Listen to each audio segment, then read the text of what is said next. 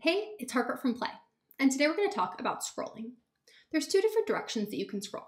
You can scroll horizontally, which looks a bit like this, or you can scroll vertically, which looks like this.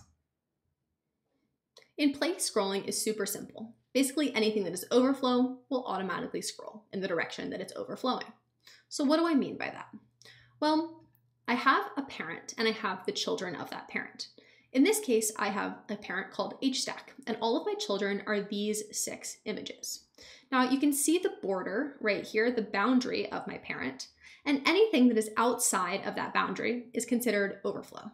So in this case, you'll see that only 2 of these images are inside the bounds and the rest of these are outside. So this stack does have overflow, and you can see I'm even able to scroll it here. And again, I'm able to scroll that on my phone. But if instead my stack is the size of all of the children within it, in this case it's set to auto, then you can see when I try to scroll, nothing happens. And even when I scroll on my phone, nothing happens there as well. And that's because there's no overflow, so Play senses that and says, no scrolling.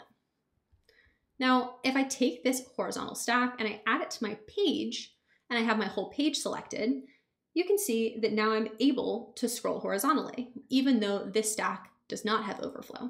And that's because this full stack is overflowing on the page itself. So you can see all of this room over here is off of the page. But here's the problem with this. If I add a vertical stack to my page, or honestly, if I add any other content to my page and I scroll that horizontal stack, you'll see the entire page scrolls with it. It's not just the horizontal carousel. So it's important to have the carousel itself have the overflow. So in this case, what we'd want to do to fix this problem is this horizontal stack, we would want to set it to fill. So again, there's overflow on that. And when I try that, now just my horizontal stack scrolls like the way we want it to be. We're sharing all of this because it's a little different than how it works in a tool like Figma. So let me pull that up. So unlike Play, Figma does not automatically add scrolling when there's overflow content.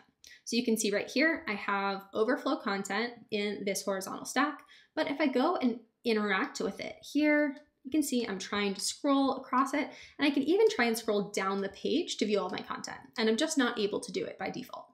So I'll have to go back into my design, enter prototyping mode, and select both the full page to add scroll behavior, vertical, and also select this stack, and again, add horizontal overflow. Now I can go back and interact with my prototype, and now I'm able to scroll and able to vertically scroll. It works in Figma, but there's a couple extra steps.